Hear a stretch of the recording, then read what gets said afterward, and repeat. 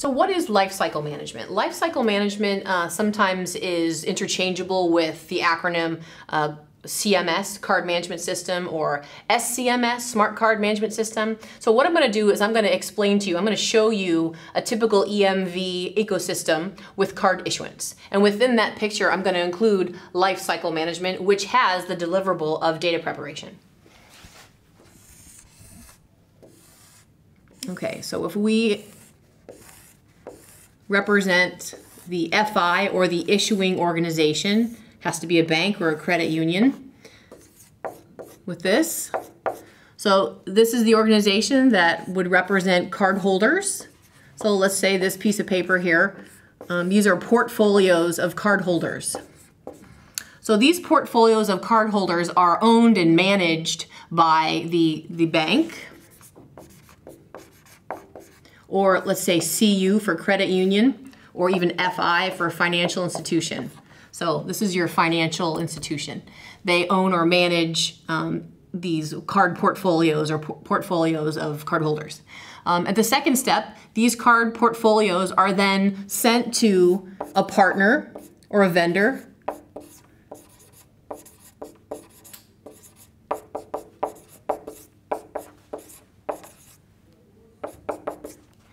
They're sent to a vendor or a partner called a card manufacturer. And that card manufacturer does exactly that. They manufacture the actual plastic. Okay. So we'll just pretend this is these are two little smokestacks.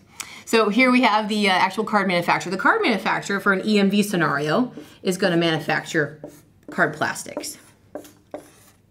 And these EMV card plastics, they could be, and again, this is my EMV chip card, my contact chip card, could be a contact EMV chip card, could be a dual interface EMV chip card, which actually includes an antenna. So it has two capabilities, contact mode and contactless mode. You'd wave it. So any kind of profile, contact chip, dual interface chip. This is the role of the card manufacturer. On these chip cards, of course, you have an operating system, you have financial applications, you have memory, and all of these deliverables, operating system would be like Java, would be Multos. These are all examples. It's either a Java or a Multos operating system on the chip, on the card that the manufacturer is making. You have the financial applications, like from Visa, it's called Viz. For MasterCard, it's called M-Chip4 Select, and so on and so on.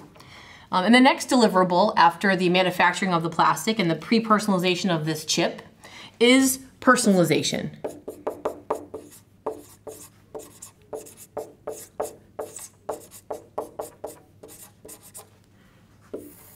Now, depending upon the relationships and the vendors that are managed by the FI, or the financial institution, sometimes the card manufacturing and the personalization are done under the same roof. Sometimes they're split, but most times the actual personalization of the card profiles are done outsourced.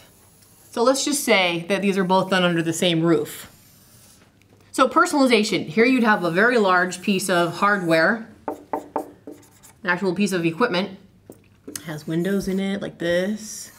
You can actually see the cards going through the equipment. Again, you have contact chips, you have dual interface chips, you have all kinds of chips going through here, EMV chips. And what's running on this piece of equipment, again, this could be a data card piece of equipment, a Mullbauer, a Ubic, they all manufacture very large personalization equipment for millions and millions of cards. There's a software that resides actually on this piece of equipment that includes data prep or data preparation. And within the data preparation, you also have other deliverables that manage the EMV chip on the plastic, like risk parameters. You have key management.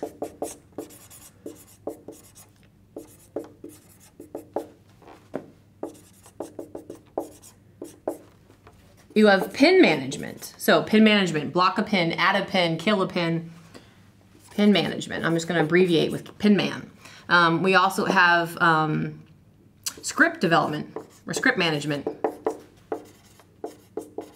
And again, In this current scenario today with magnetic stripe cards and some EMV card scenarios, again, the FI, let's make a big FI here so we know exactly their role. The FI then requests that their card holder and their card holder data with their embossing file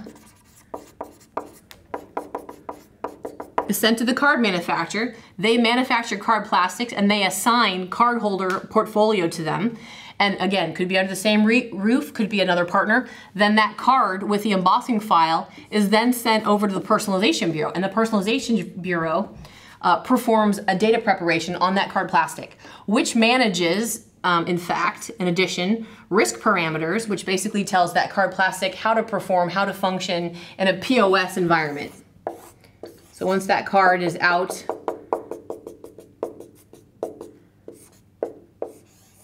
in public, how does this card perform? Online, offline, with a pin, without a pin, with a signature? Basically, it maps out based upon the FI, how he wants or she wants that card to function in the field.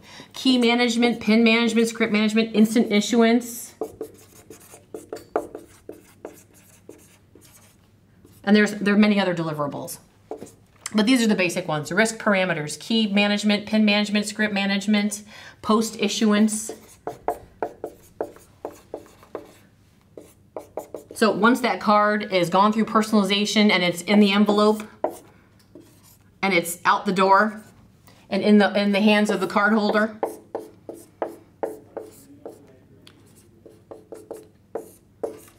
that card is used in the field. Well, if this gentleman or woman blocks their card with a pin, you have to send a script basically to this card at the ATM or when the card's online to change the pin, to block the pin. Basically, you're sending scripts. So you can imagine the whole life cycle of this actual EMV card. It goes far beyond when the card is created, once it hits the field. This whole deliverable right here, data prep as well as the life cycle, is the most expensive part of EMV.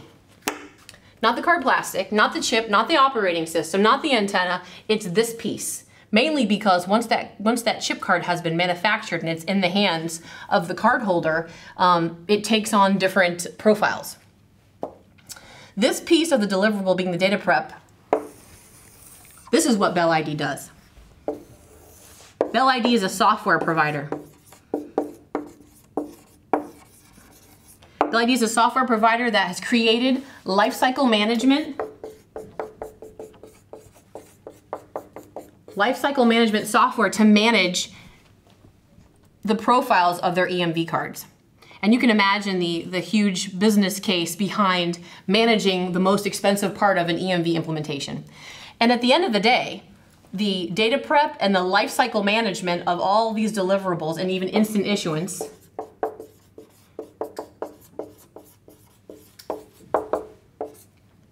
can be done at the issuer site. And at the end of the day, you still can keep your same partners, being that Personalization Bureau that does the physical personalization, the embossing, and the fulfillment of their EMV card. You can still keep that same partner, but you are in charge of your budget, you are in charge of the profiles, the amount of money being spent sending changes and updates to the cards on this level, and then you are still providing that same embossing file with enriched data after the data prep has gone through, the chip has gone through, to your same partners.